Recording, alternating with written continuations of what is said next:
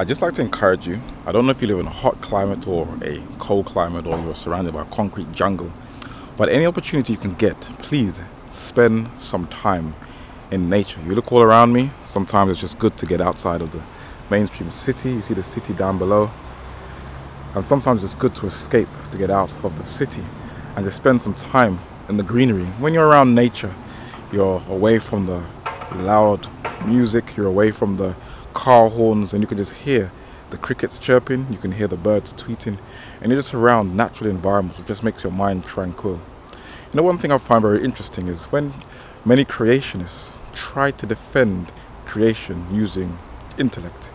Now when you read Hebrews chapter 11 and verse 3, the Bible says, through faith we understand that the worlds were framed by the word of God, so that things which are seen were not made of things which do appear. In other words, this is a supernatural act. You cannot explain that intellectually. So we have to accept it by faith. But that doesn't mean that we cannot challenge modern Darwinian evolutionary science. So in this study, I'm going to show you how important it is to study nature. In post-Reformation Europe, especially in Britain, then trickling into the United States, deep-thinking men knew that the best way to understand the world and the mechanism of life is by studying nature. And this is a divine principle instructed by God himself. But ask now the beasts, and they shall teach thee, and the fowls of the air, and they shall tell thee. Or speak to the earth, and it shall teach thee, and the fishes of the sea shall declare unto thee. Who knoweth not in all these that the hand of the Lord hath wrought this? Continuing this school of thought, Richard Baxter, a 17th century English Puritan theologian, poet, hymn writer who has been called the chief of Protestant schoolmen, wrote a book titled The Reformed Pastor, which if all pastors read this, it would transform their own lives and the lives of their congregations. He instructs us to study nature when he said that when man was made perfect and placed in a perfect world where all things were in perfect order, the whole creation was then man's book in which he was to read the nature and will of his great Creator. Every creature had the name of God so legibly engraven on it that man might run and read it. It was, therefore, his work to study the whole volume of nature. This book, The Christian Philosopher, is the foundation and main inspiration for the Origin of Species series. It was written by a Scottish theologian and scientist, Thomas Dick, who had a brilliant mind and an in-depth knowledge of science. He said that the wisdom of God is doubtless displayed in every arrangement he has made throughout all the provinces of his immense and eternal kingdom, however far they may be removed from the sphere of human observation. But it is only in those parts of the system of nature which lie open to our particular investigation that the traces of this perfection can be distinctly perceived. Another Scotsman by the name of James Aiken Wiley verified this also when he said that if you could have a really true and useful science, you must go to nature. You must study her laws. You must observe her workings. You must put her to the question. You must sit down at her feet and become her disciple and listen reverentially to her voice. In the United States, Edward Alexander Sutherland, a brilliant educator, continuing that same school of thought, also said that the true way to study the sciences is to come in touch with nature. Cotton was a plant that was grown in the South in North America, but it depleted most of the nutrients in the soil. So the father of chemistry, who laid the groundwork for organic farming, encouraged planters or farmers to plant peanuts, which he later became famous for, where he made over 300 products from this legume. It was a famous chemist and botanist, George Washington Carver, who continued the same school of thought when he said, "More and more as we come closer and closer in touch with nature and its teachings, are we able to see the divine and are therefore fitted to interpret correctly the various languages spoken by all forms of nature." This 8-column portico, modelled after the Pantheon in Rome, is the Royal Exchange in London. At the top, among the many pagan deities, it is clear when it says, "The earth is the Lord's and the fullness thereof," quoting from Psalms chapter 24 and verse 1. But there is an intense struggle to remove God as creator out of the minds of the masses. And modern secular science, which is founded and still guided by a hypothesis, are now saying, well, what if man and dinosaur walked contemporaneously? What would of the earth be like? Whatever scientific speculations both naturalists and cosmologists present to the public, cleverly packaged into digital format, though even at the doors is guided by the science of faith. For clarification for the origin of species, we must, number 1, look to the fossil records, and number 2, study nature itself to see if creatures were either evolved or created. Here are the eggs of dinosaurs, and it sure has not evolved into anything else. They're still dinosaurs. I purchased this fossil of a reptile found in a pebble from Madagascar called Neoleopsida, and dated according to the secular timescale of 260 million years old, but it is still a reptile. This fossil is an extinct genus of ray-finned fish, Palaeoniscum, also dated to the same Permian time period as the reptile Neodipsida. But when looking at modern fish, they are still fish, and there is no evolving taking place.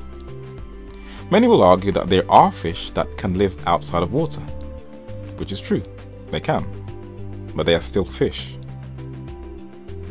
Neil Shubin is an American evolutionary paleontologist who claimed that he found the missing link with the discovery of a fish called Tiktaalik, a Canadian Inuit word that means freshwater fish, which he claims is the evolutionary transition from fish to amphibians. But it's a fish, and no matter how hard the scientific community try with diagrams, journals and documentaries, there is no missing link. Let us now study one of the most amazing creatures on this earth, the ant. There are 22,000 species of ant. And though scientists make regular breakthroughs in understanding the different roles of many different creatures throughout the animal kingdom, the creature that intrigues science the most is the ant, for their organizational skills as soldiers, workers, architects, constructionists, agriculturalists, environmentalists, and their well-organized colonies and networks. I filmed these ants in my back garden to get a glimpse of how they work. My mother told me that when growing up in Barbados, whenever you saw ants running frantically around their hole, then you know it was going to rain. How does modern secular science describe the ant? It reads, "The ants are one of several groups of social insects that belong to the order Hymenoptera. The ancestors of the ants are believed to have been solitary fossorial wasps." Interesting. Now, how did they prove this? It says little is known about the initial evolution of ants. That's because they didn't evolve. For few fossils antedating the early tertiary period, about 70 million years ago, have been found. This is a flying ant I filmed in my back garden. And why only a few grow wings, and most of the rest of the other ants do not is even a mystery to science. Here are two modern ants encased in a glass. They have the head, thorax, the abdomen, and 6 legs, one of the main descriptions of an insect. And here is another ant, encased in Baltic amber. And if you look very, very closely, after all these years, they claim millions, it's still an ant, no evolving. Our modern world and all its technical intricacies, unbeknownst to most people, operates or is modeled after the colony of the ants. I have been carefully studying journal after journal, observing the study of ants, and I stumbled across Marco Dorigo, who is a research director for the Belgium Fund for Scientific Research, and he co-wrote a book, Ant Colony Optimization, where he showed that the study of ants helps in many breakthroughs in the modern world. Ants exhibit complex social behavior that have long since attracted the attention of human beings. There are a considerable number of researchers, mainly biologists, who study the behavior of ants in detail. One of the most surprising behavioral patterns exhibited by ants is the ability of certain ant species to find what computer scientists call shortest paths. Biologists have shown experimentally that this is possible by exploiting communication based only on pheromones, an odorous chemical substance that ants may deposit and smell. It is this behavioral pattern that inspired computer scientists to develop algorithms for the solution of optimization problems. Several different aspects of the behavior of ant colonies have inspired different kinds of ant algorithms. Examples are foraging, divisions of labor, brood sorting, and cooperative transport. In all these examples, ants coordinate their activities via stigmergy, a form of indirect communication mediated by modifications of the environment. A very similar study has been conducted by modern science that includes space technology and some of the academic institutions in North America. They sent a rocket into space to attach it to the International Space Station in late 2014 to do an experiment on how ants behave in microgravity. This is known as collective behavior, and comparing on how ants act on Earth, where they've also set up a curriculum for children to teach them how ants operate and behave in their own habitat. And the study was also to help scientists operate safely while in space. As I read through countless journals, it is amazing how much the modern world has depended upon the ants. The Journal of Experimental Biology in 2010 says that routing telephone calls through busy networks while minimizing connection time, constructing complex machinery while keeping costs and build time low, and finding the most efficient set down and pickup routes for delivery vehicles are all examples of combinatorial optimization problems. Probably the best known nature-inspired algorithm used for NP hard problems is ant colony optimization, ACO. ACO was inspired by the foraging behavior of trail-laying ants.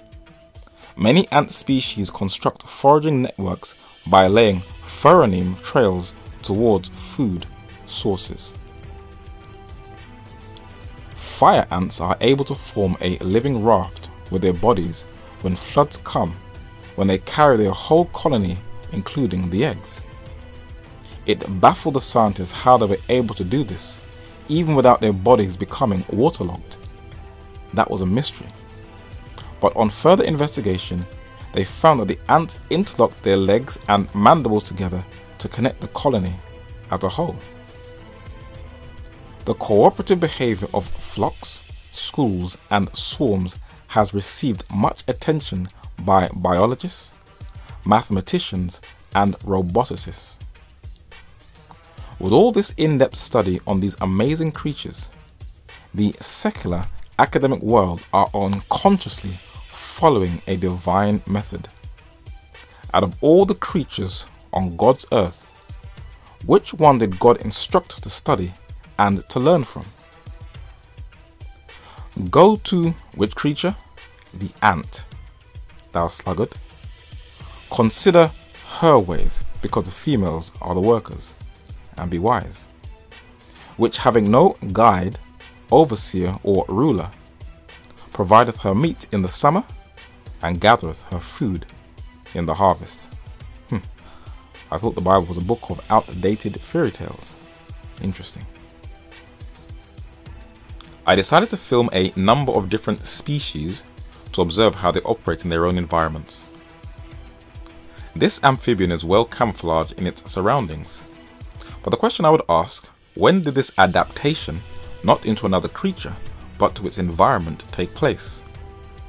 For other colored frogs clearly stand out. This is a leaf insect I have encased in a glass. It looks amazing. I filmed a leaf insect and a stick insect, and they both have bodies that resemble either a leaf or a tree branch. Modern science would have us believe that their appearance is one whole camouflage. But if we believe that God created them in a perfect world, then what is the need of camouflage?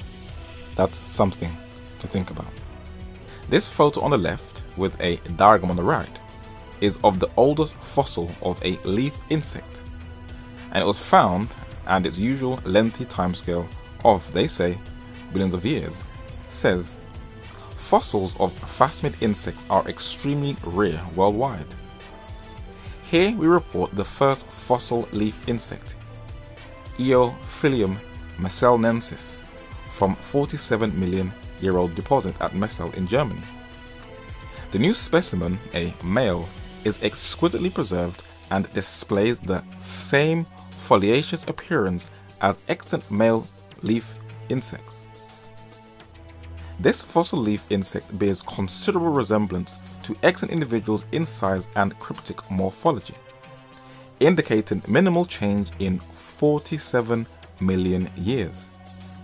This absence of evolutionary change is an outstanding example of morphological and probably behavioral status. Well, it actually proves that the fossil record does not in any way, shape or form support transitional change from one species into another. That's what the journal should have rightly said. I would like to observe different types of skin in animals. Let us look at birds and their vast array of colors, shapes and sizes. The Bible is very clear that these animals were created on the 5th day of creation. Carefully looking at how beautiful these creatures are, distinct for their beak, feathers, and laying of hard-shelled eggs. Modern science say they evolved from reptiles, and as usual their evidence is scant. Reptiles like this giant tortoise does lay eggs like the birds, but it's a reptile with its tough skin. These lizards have similar or the same skin like tortoises. When I carefully observe these creatures, I am just in awe, and the scientific data that has been and is still being collated only strengthens and does not weaken my faith, especially when the actual evidence contradicts people's preconceived ideas. This caiman lizard was not too impressed with me filming it up close, but observing its scaly skin and how the different colors meld into each other, to me it's amazing. The snake is probably the most feared creature on this earth. Except from eagles and mongooses, every species runs a mile, but they are, when there is glass between you and them, beautiful to look at. This is a king cobra. You do not want to have it out with one of these. As it yawns, I am not sure if that it is a sign of tiredness or if it is just hungry for a meal. But as it looks at me, probably not impressed like the caiman lizard to be filmed, this reptile's slithering movements is how it moves, and it has the same skin as other reptiles. But was this how the snake originally looked? Modern science and Christians are both guided by faith. Darwinian evolution says that the snake lost its arms and limbs during transitional change. The Bible in Genesis chapter 3 and verse 14 said that it was cursed, and upon thy belly thou shalt go. On every continent in the world, the serpent was depicted with wings. From Babylon in the east, in Asia, they had a winged serpent. The ancient Egyptians in Africa had winged serpents in their religious art. In ancient Greece in Europe, the winged serpent is on a jar.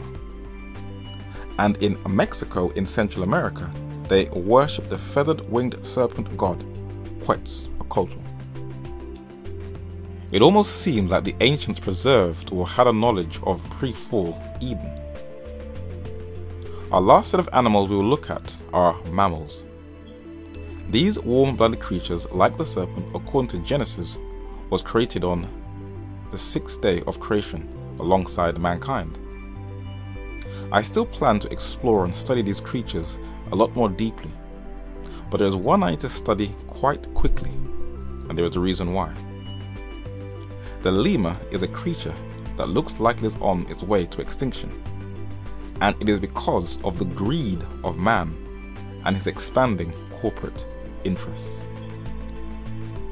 A stinging report, Madagascar, the new El Dorado for mining and oil companies, written by IRESA and published by Friends of the Earth, says in part, the people of Madagascar are the first victims of the approach of the international corporations that are trying to take the utmost advantage of the island's mineral potential. The International Monetary Fund and the World Bank are very much responsible for this situation, as they have encouraged the Madagascar leaders to liberalize the economy in order to make it more attractive to foreign firms, has been granted tax breaks, while tax-free zones have sprung up all over the country. Oil, ilmenite, bauxite, nickel, cobalt, corundum, zircon, coal, garnet and graphite, among other minerals, as well as timber, have seen major mining conglomerates increasingly entering the country. And the more timber you cull, the less habitat lemurs have to live on. So I decided to film these lemurs at a zoo for myself, as they are a species on the verge of extinction. This is the black and white ruffed lemur, and as I observe it, the Madagascar people, who are known as deeply superstitious, call them ghosts or spirits for their wide, bright, piercing eyes. Despite this piercing look, this male remained quite chilled, and this is the most endangered of all lemurs. The ring-tailed lemurs are more vast in number, but they are also on the verge of extinction due to corporate interests. And why many conservationists are overly concerned is that this animal is only found in Madagascar and nowhere else. And as poverty is dramatically increasing in that country, hard times is forcing the indigenous population to hunt lemurs and make them into the evening dish. So I decided to analyze and study these creatures before it's too late. And in this up and coming DVD, part 1 will be going through the days of creation, and I will follow the biblical principle of how to study nature. But ask now the beasts, and they shall teach thee, and the fowls of the air, and they shall tell thee. Or speak to the earth, and it shall teach thee, and the fishes of the sea shall declare unto thee. Who knoweth not that in all these that the hand of the Lord hath wrought this? Before I sign off, I just wanted to say I'm very grateful for all the people who've donated to Even at the Doors. I'm very grateful. It has helped to keep the ministry afloat. And for all those who have been buying the DVDs recently, it is helping to finance the ministry. And for those who have phoned and who've given words of encouragement, I just want to give this opportunity. If I haven't emailed or responded by Facebook or text, I just wanted to say I'm very grateful for the support which you've given Even at the Doors. So I'm very grateful, and just please help to contribute towards this ministry, and I will continue to do more studies as long as there's breath in my nostrils.